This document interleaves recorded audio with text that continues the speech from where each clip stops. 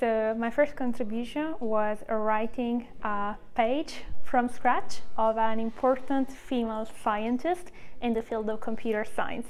Her name is Paola Velardi, and she's a computational linguist and a computer scientist in Sapienza University of Rome.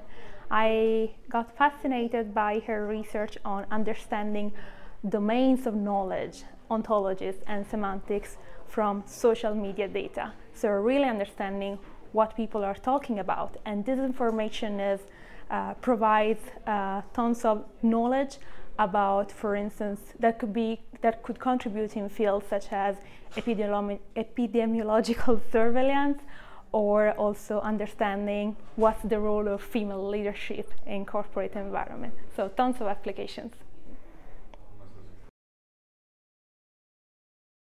The democratization of information and knowledge has brought incredible benefits to us. However, there's the dark halo of that, which is of course fake news, and the fact that sometimes we need to question who is behind the information we read, whether it is a human or not sometimes.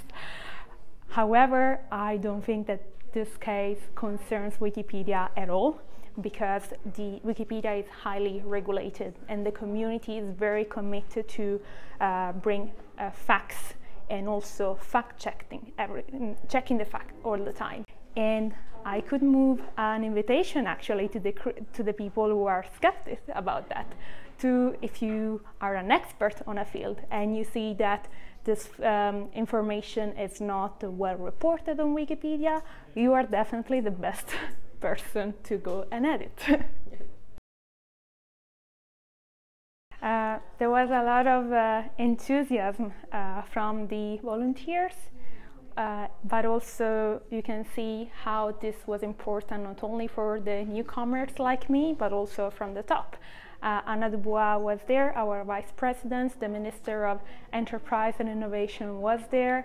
And the output was really good. I could count around 40 new pages created, either new pages or pages translated from English in another language. So definitely was a good outcome.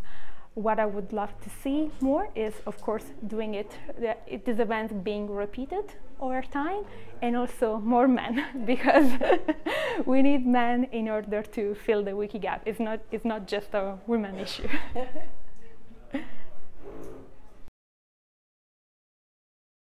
So it would be kind of paradoxical if I write about research of someone else's research and I don't write about what we are doing here, because definitely there should be a Wikipedia page about the digital podcast, the podcast that the Division of Production System is arranging, and I'm privileged to host.